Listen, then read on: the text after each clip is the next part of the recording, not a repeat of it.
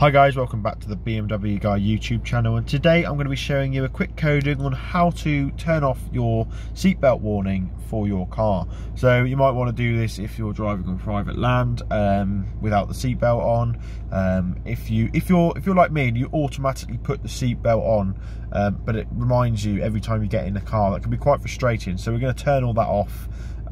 Or also if you have a bag and you put it in your passenger seat, like oh hang on, you can't even see if you put it in your passenger seat like I do, sometimes my bags are really heavy and it will set off the seatbelt warnings. So what we're going to do is we're going to use Carly to get rid of that now. So we're going to go into customization. We're going to check the compatibility. While Carly is running, essentially what it's doing is it's making sure all of our modules are working and that we can code from them. We're using the generation 2 adapter, Bluetooth with Android, so it's reasonable setup. If you'd like your own Carly, I will stick the link in the description. It's not a sponsored link or anything like that, but I just really recommend this tool. Let's go straight into our CSM module, which is the seatbelt module.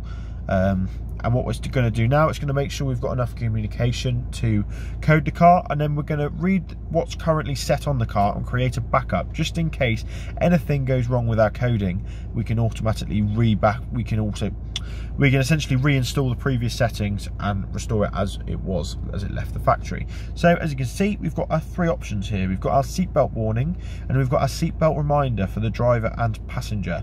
And what we're going to do is we're going to turn all of these off, just because they're driving me mad. And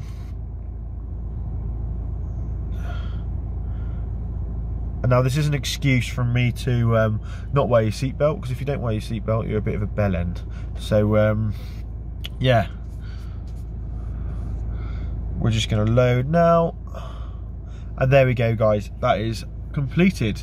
Really simple little coding, will make a big difference every single time you get in the car and you get moaned at by your car for doing your seatbelt. Or like I said, also the passenger side, if you have a big heavy bag like I often do, big suit, whatever, you get in the car, you chuck it on that seat.